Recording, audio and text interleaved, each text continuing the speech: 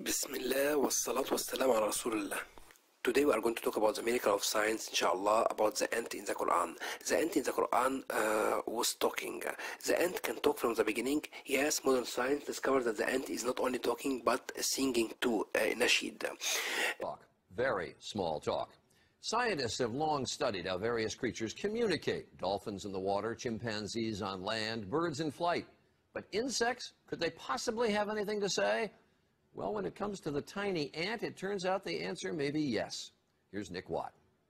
Ants live in highly structured societies. They are masters of architecture and even agriculture. And now, scientists tell us, ants actually talk to each other. Were you surprised by what you found? We were. Yes, we were surprised. But they do have a kind of language. Look at the back end of the ant. That's the abdomen moving up and down, vibrating. That's how ants make noise. That's how they, I suppose, talk to each other.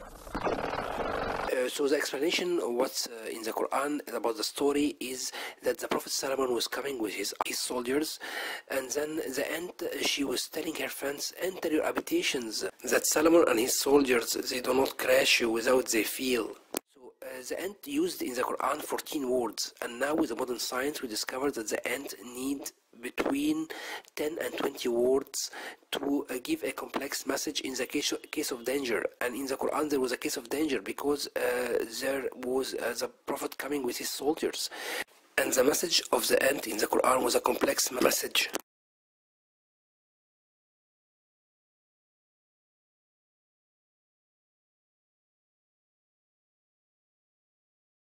Now they find with modern science that there is ants are outside for security and observing. In case of danger, they give the order to the other ants to take care.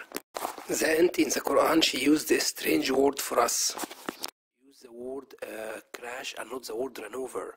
How somebody can crash the ant? She said, enter your habitations, that Solomon and his soldiers do not crash you without they feel. In English we say, I crash the glass and I run over the insect. Even in Islam we don't have to kill the ant. So why she used the word crash and not run over? Now with the modern science we discovered that the body of the ant, the composition of the body of the ant, there is a material of silicon inside, and the silicon is the origin of the composition of the glass.